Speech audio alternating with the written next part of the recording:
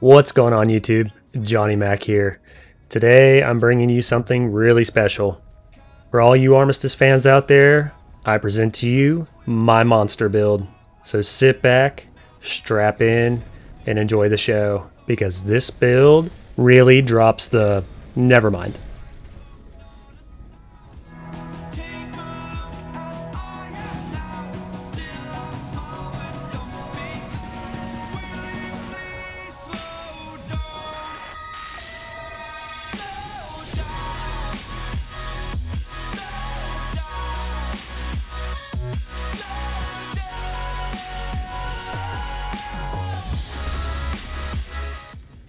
All right, everybody. Now, let's not mislead anybody about what they just saw. I will make a little disclaimer here, and I will say there were some divination buffs from this Dreamstone involved. However, not so fast. Let's get into it. Now, in my community builds, episode number 1, I went over Armistice and his Archon Fury and how he's all about that breach damage. If you haven't watched that video yet, I'll leave a link in the description below, and there's also a link in the upper right hand corner of this video. What a lot of people don't understand about Armistice is that his augment constellation is optimal for this type of build. First up, Force of Nature. Gain 5% weapon technique charge whenever you defeat an enemy. This is kind of big because what we want is we want to keep our techniques up as often as possible. This augment helps feed our technique. And we also, of course, have weapon technique damage on that augment. Absorption. Gain 50% Archon Fury charge speed for 10 seconds whenever you hit a weak point. This feeds directly into our next objective. We need to hit those weak points. And with that, we also have the Weakpoint Damage. And like I went over in my previous video, Archon Fury for him is very important because he offers that breach damage through his Archon Fury, which gives him a huge damage boost. Spark. 22% weapon technique charge speed for 10 seconds whenever you hit a weak point. Once again, we're hitting those weak points and we're getting weapon technique damage on that card as well with 23 and 20. Resilience. Gain 131 overhealth whenever you use Soul Shatter an enemy. This is the next aspect of this build. As some may have noticed, we actually don't feature very much vitality in this build at all. This is where this compensates. We're going to be focusing on getting overhealth, so that way we can run lower vitality and higher might. Loyalty. Whenever you hit a weak point, gain 1% Archon Fury charge and 38% Archon Fury charge speed for 10 seconds. Primal Energy. Gain 145 overhealth whenever you use your Lifestone. I'm not too sure about this card particularly. I may keep it in or I may take it out later, but considering the fact it generates 145 overhealth whenever you use your Lifestone, it's not necessarily a bad thing, but this is an augment I might remove later. Sacred Flame. Adjacent augments grant an additional 65% might. This is an absolute must in my opinion, and the thing to understand about this particular augment is that it must be situated between or directly connected to 2 other might augments. Twilight Bloom. 94% weapon technique damage if at least 2 adjacent augments are red.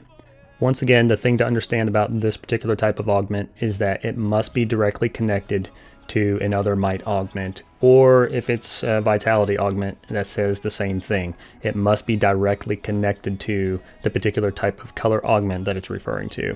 And as you can see, it has 94% inside white brackets. If it's not in white brackets and it says 0, then it's not active. And then lastly, Mirror. Apply the Mark of Weakness whenever you hit a weak point. Once again, feeding into those weak points since we are targeting those almost exclusively. Adding an extra debuff to any enemy that you already have hit a weak point on is going to be huge, especially whenever you start hitting those heavies in the tower or those bosses in the late game. Very important to have as much debuffs up as possible. Now let's take a look at the equipment. First up is Visara, the legendary Warhammer. I'm not going to lie, I will say that whenever I first started this build, this is what I built around.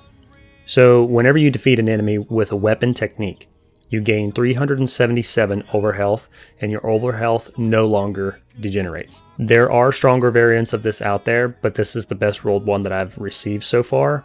But this hammer is amazing. Next up, is the Maul of Obsidian pack, the legendary warhammer that the community has come to know as the Bubble Hammer.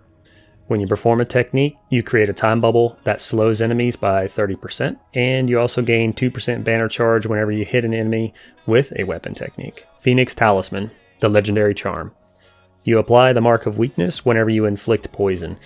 Unfortunately, this particular component doesn't fit with the build, but it's kind of the best I have right now because it features 18% breach damage, but I will be replacing this for sure. A Brother's Promise, the legendary amulet.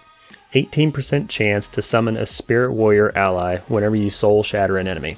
Now I really like this because if you're in a solo situation or even a co-op situation, anytime you soul shatter an enemy, you have a chance to spawn one of those spirit allies, and they are really good at getting the attention of some of the extra mobs around you, so it kind of serves as like an extra layer of protectiveness around you.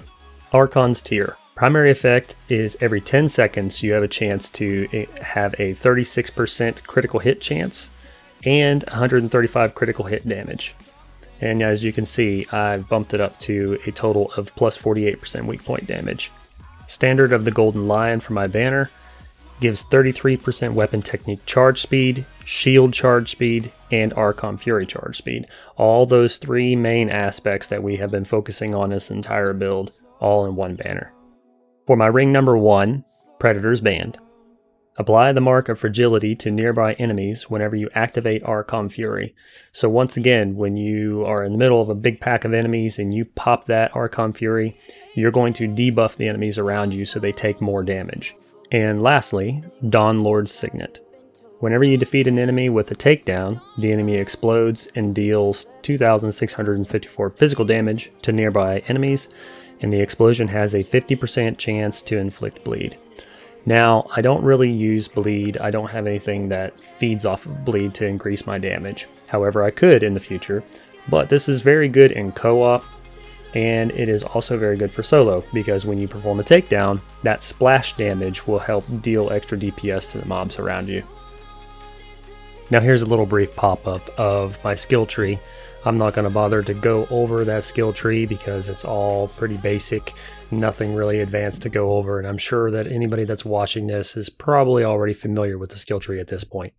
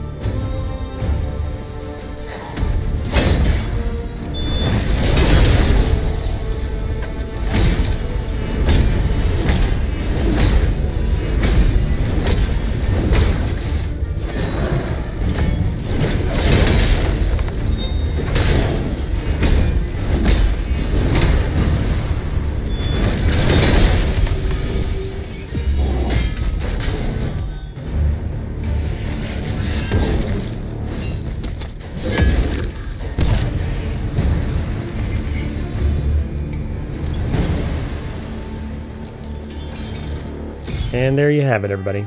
There's my Armistice Monster Build. I hope you all found it as enjoyable as I did to actually film this for you. I had a great time with this build, and I'm looking forward to making it even stronger in the future. And as always, guys, don't forget to smash that like button and hit subscribe to be notified when I make future uploads of videos just like these. Thanks for watching.